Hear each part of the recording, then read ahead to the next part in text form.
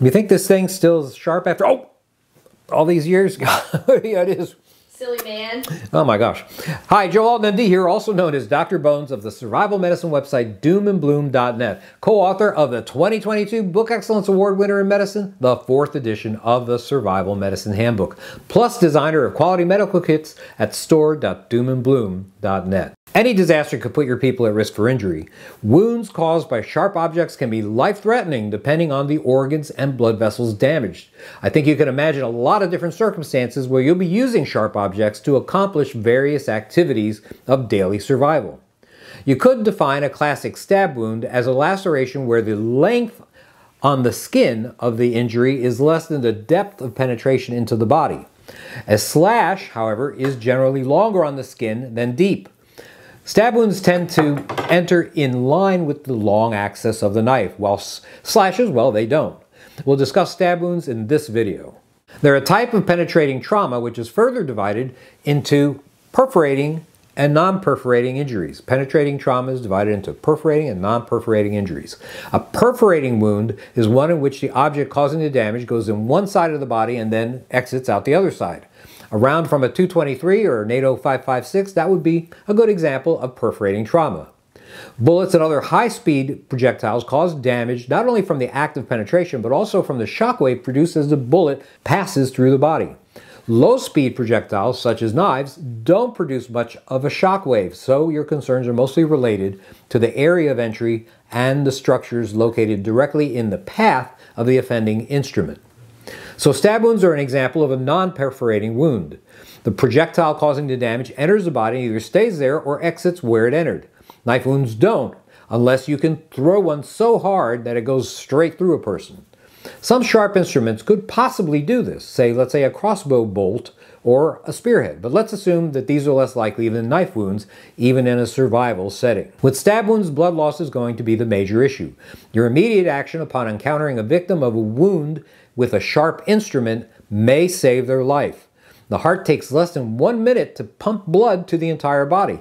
If the circulatory system is breached, arterial blood loss can become life-threatening very quickly. Average-sized adult males have about 9 to 10 pints of blood, that's about 5 liters, in their body. Athletes and those living at very high altitudes actually may have more. You can't afford to lose more than about 40% of your total blood volume without needing some major resuscitation. To get an idea of how much blood this is, empty a 2-liter bottle of any liquid on the floor. Well, I'll tell you, it's an eye-opener. If you're attending to an actively bleeding wound from a sharp object, you're going to need a level head and quick action. If you can, contact emergency services immediately in normal times. In the meantime, follow these steps. Assess the safety of the situation. Make sure there's no active threat. It makes no sense for you to become the next casualty. Put on gloves if you possibly can. Your hands are full of bacteria and you'll reduce the risk of infection by doing so. Nitrile or polyisoprene gloves are superior to latex, which is a material prone to causing allergic reactions. More common than you think. If no gloves are available, plastic bags, wrap, or maybe hand sanitizer at least, well, they will be useful if you have to touch the wound with bare hands. I'll admit you might not have the time to do a lot of cleaning up if the bleeding is that heavy. Verify the victim's breathing and mental status. Clear airways if they're obstructed and determine if they're alert enough to follow commands. In a non-combat setting, remove clothing to fully expose the wound and identify other injuries. Make sure you have a bandage scissors or EMT shears in your medical pack. Apply pressure with some type of dressing, even your shirt if that's all you've got. Most non-arterial bleeding will stop with steady pressure on the wound. If the sharp instrument is still in place in the victim and help is on the way, place pressure down on either side towards the blade to prevent it from slipping out. The blade may actually be providing pressure on damaged blood vessels and decreasing the bleeding. Stabilize the wound with the weapon in place with dressings or in any other way you can. If one dressing doesn't work and you don't have specialized blood clotting materials called hemostatics, place additional dressings on top of the first one. You want to elevate the feet above the level of the heart and head. They call that the shock position. That helps increase blood flow to the brain. If the wound is to the abdomen, however, you're supposed to bend the knees instead. Lift an injured extremity above the level of the heart. Make it more difficult to pump blood out of the body. No luck with direct pressure? Apply a tourniquet to stop the bleeding. Our experience in Iraq and Afghanistan shows that tourniquets save lives in cases of severe or arterial hemorrhage. If the bleeding is obviously arterial, bright red blood spurting out of the wound, using a tourniquet should be your first course of action. See Nurse Amy's various videos on this channel explaining the principles of tourniquet use and how to properly use different types of tourniquets.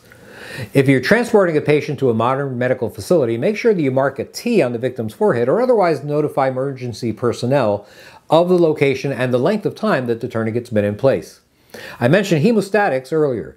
In cases of severe bleeding, the use of special blood clotting dressings such as Quick Clot, Celox, or Chitosam is a lifesaver. We put these products in all our medical packs, even the smaller individual first aid kits. In this case, remove blood-soaked bandages first and then place the hemostatic dressing directly on the bleeding vessel with direct pressure for 3 full minutes. Secure everything with a pressure dressing, of which there are various on the market. The Israeli battle dressing, known as the emergency bandage in the US, can apply up to 30 pounds of pressure if it's used properly. You want to keep your victim warm. They're in shock.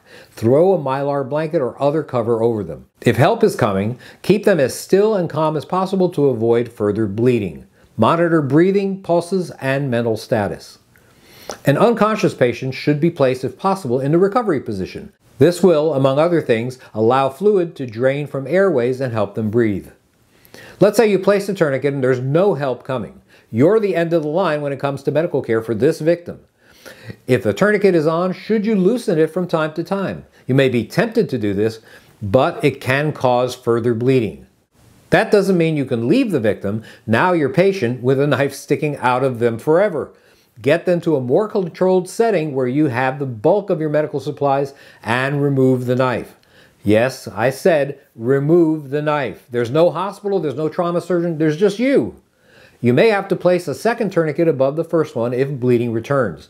You still want to transition the patient from the tourniquet within, say, 2 hours or so, if you can, to a hemostatic gauze and pressure bandage.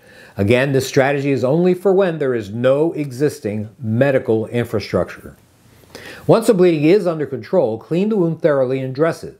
Wound closure may be an option in some cases, but most backcountry stab wounds will be dirty and should be left open, something I talk about in detail in other videos on this channel. All of the above may not be necessary if you practice preventative measures. In other words, insist your people wear hand and eye protection when using sharp instruments, and don't run with scissors. With some foresight, you may be able to avoid a mishap that could turn into a tragedy. This is Joe Alton, MD, that old Dr. Bones, wishing you the best of health in good times or bad. Thanks for watching. Hey, learn more about wounds and wound care in the Amazon Top 20, 4th edition of the Survival Medicine Handbook, and get your family medically prepared with quality kits and individual supplies from store.doomandbloom.net.